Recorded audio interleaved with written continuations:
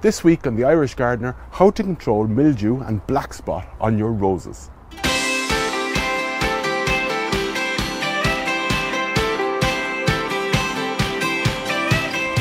It can't be summer in the garden without a beautiful display of roses. But what if your plants have succumbed and if they look a bit more like this than this?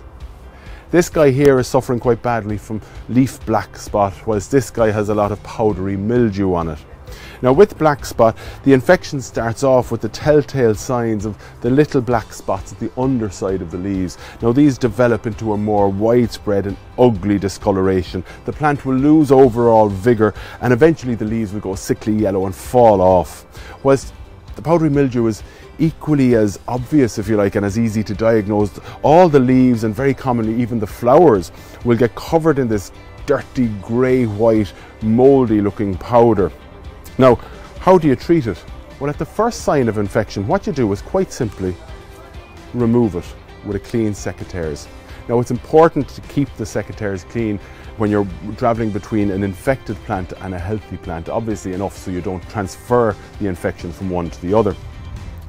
I would remove, in something like this where there's quite a heavy infestation, I would remove all the infected growth. Don't worry about the fact that the books will tell you not to cut back the roses during the summer. Don't worry a bit about that. Roses are far tougher and more resilient than people give them credit for.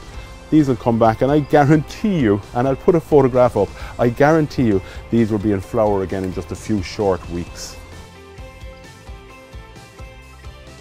I'll cut this one back in a while, that's the one with powdery mildew, but again I'll just remove all the infected growth, and once you have that done you can treat them in one of two ways. By either making a solution of milk and water using 1 part milk to 2 parts water, simply spray the entire bush. Do this weekly during the growing season. Alternatively, if you wanted to, you could use something like the copper sulphate. Now this is a broad spectrum organic fungicide. Make a solution again with water and spray it on. Now it is organic, as I say, but don't use it too freely. Only about once a year is when I would use that, and that will control a broad range of fungal infections. The third piece of the jigsaw then is to keep your rose bushes healthy. Use a good quality organic plant food because roses are quite hungry feeders. Something like this, Nature's Safe, this is a liquid form. It's also available as a granule. You can just throw it around the base. That's a very good plant food to ensure that your roses stay in great nick for the rest of the season. As with most problems in the garden, it's easier to prevent the plants getting the infection in the first place than it is to control it when they get it.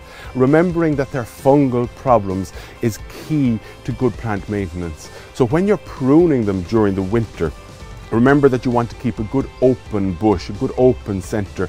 If you have too many crossing branches and congested leaf, lots and lots of leaf growth in the centre of the bush, that leads to very poor air circulation, which of course are the ideal conditions for the development of such fungal problems. Also, about once a year, at the time of bud burst, which is when the new growth, the new leaves are emerging from the dormant stems after the long winter. It might be March, it might be April, depending on the season. Keep an eye on the temperatures. But at that magical time of bud burst, that's when you should spray it with your solution of copper sulphate and water to prevent the roses getting sick in the first place, and feed them from then on. And you'll have fabulous roses, I promise you, all season long.